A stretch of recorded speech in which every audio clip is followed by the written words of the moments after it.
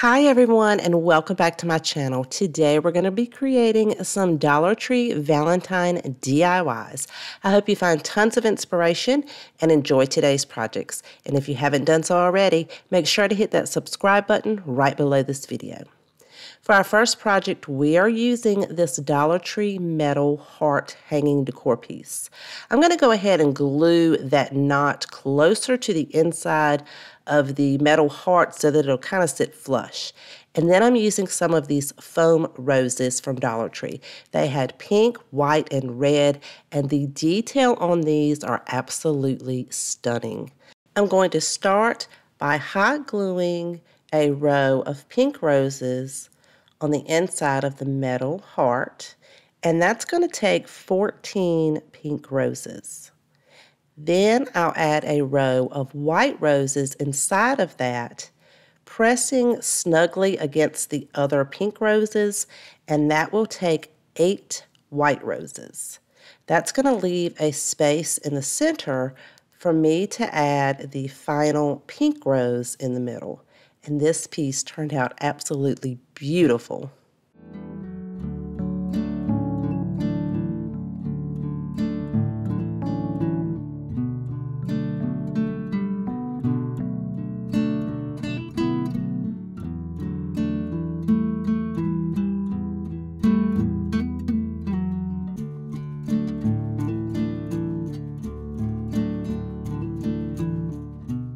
Project number 2, I'm using a Dollar Tree 7x7 photo frame and removed the glass insert.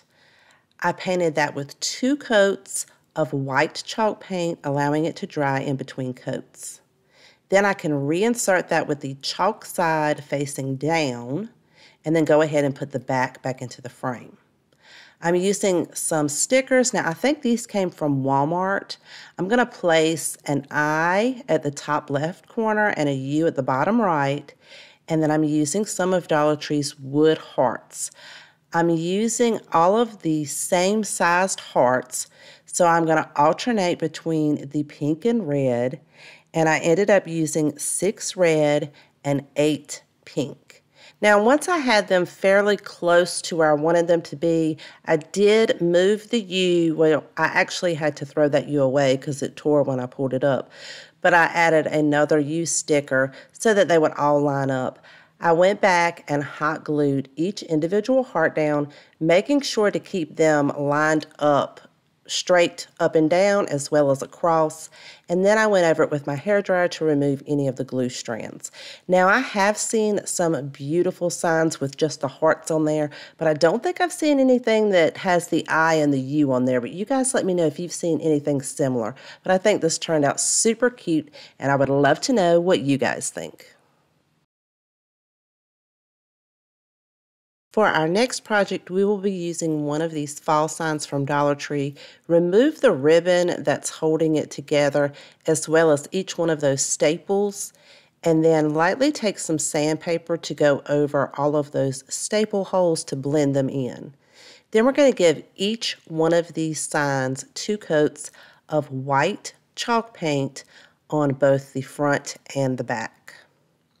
Once those dry, we're going to be using an oil-based Sharpie to create some stitching around the outline of each one of the signs. This is going to create a beautiful border.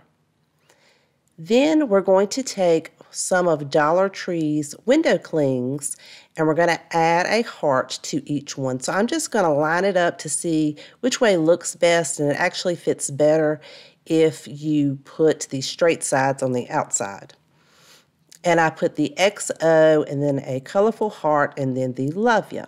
So to attach these, I'm using some Mod Podge, and I like to do half of my window cling at a time so I can make sure it gets a nice good seal, and then I'll go over top of that to push any of the air bubbles out, as well as go over the top of the entire sign to make sure everything has the same finish.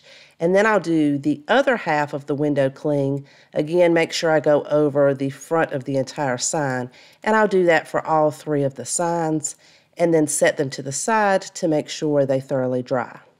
Then I'm going to use one of these signs. This actually came from Family Dollar, but sometimes you can find them at Dollar Tree. It measures about 15 3/4 of an inch long, and it's about 2 1/4 inches wide. I'm going to very carefully remove the metal pieces. Now this one was kind of glued down, so once I peeled that off, and then I'm using my Cricut spatula, but you can use like a putty knife or anything like that with a flat edge to remove those. I'm going to sand all of those areas, especially where that glue was. Then I'll give this entire sign 2 coats of white chalk paint, and once that dries, we're going to use some of these stickers. Now, I can't remember if I got these at Family Dollar or Dollar General. The sticker themselves are about 1.5 inches wide and 1.5 inches tall. And I'm going to spell out 2 pieces. So when we put that cute little heart at the top that says love ya, it's going to say love ya to pieces. Then I'm going to add another window cling heart on the right hand side and Mod Podge that down. And when I go over the top of that with the Mod Podge, I'm going to go ahead and go over the entire front of the stickers to seal all of those in. Then you'll need 6 tumbling tower pieces. We're going to glue 2 to the back of each of these signs. You just want to make sure it's flush to the bottom of the sign and that it is hidden so that you will not be able to see it from the front. So since each of these signs have a different shape, these tumbling tower pieces may be in different areas. Now it is time for us to put our signs together.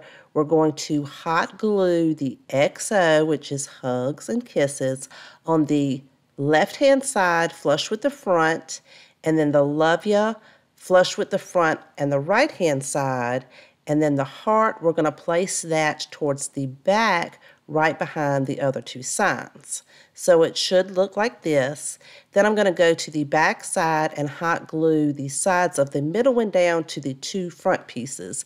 And I think this project turned out just absolutely adorable. Let me know what you guys think.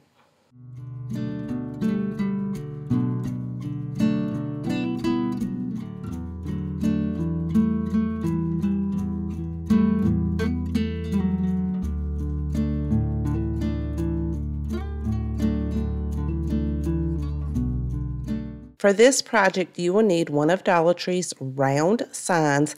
This one measures about 11 3/4 of an inch in diameter.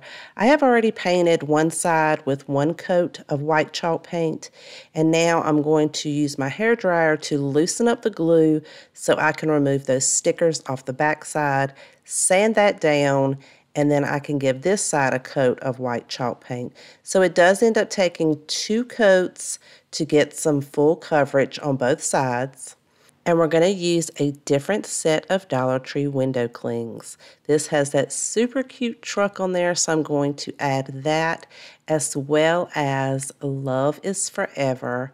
And I'm going to attach these with the same method we did in our previous project by applying the Mod Podge and then going over that and sealing the window cling in with the Mod Podge and going over the entire sign to give it the same finish.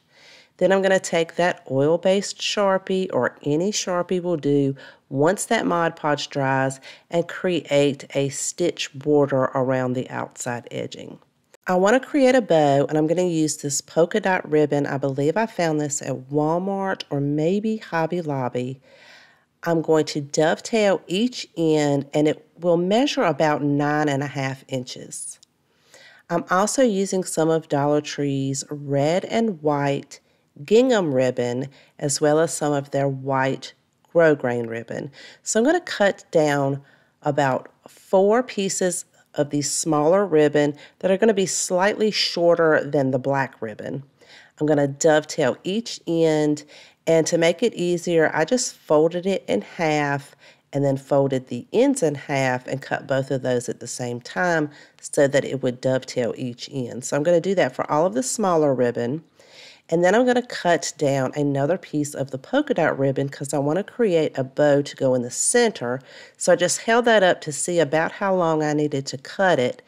And then I can hot glue the 2 ends together to create a loop. So I'm just going to add a bead of glue on the top and then hold that in place till it cools. And now you have this little loop. Then you're going to need a piece of twine to attach it all together. So I'm going to lay the black ribbon down, 2 of the gingham, 2 of the grosgrain, and then alternate. And then on the top, I'm going to take that loop and pinch it together in the middle and make sure that I have the side that I glued down on the backhand side. So I'm going to place that directly on top of our bow, put our twine in the middle, flip it over, and then double knot it in the back, making sure you pull it really tight so it kind of pinches all of that together in the middle. And then pull all of your ribbon pieces out and fluff the loops, or kind of pull up the loops of your front of your bow. Then I want to create a hanger on the back by using some hot glue and some twine and some pieces of that extra ribbon. And then we can glue our bow directly to the top of our sign. And I think this is so adorable, but I would love to know what you guys think.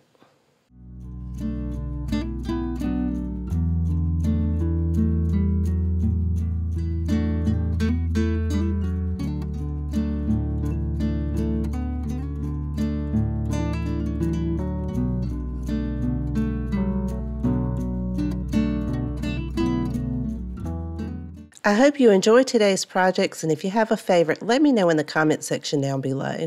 Thank you so much for spending time with me today. Please take care, and I will see you guys next time.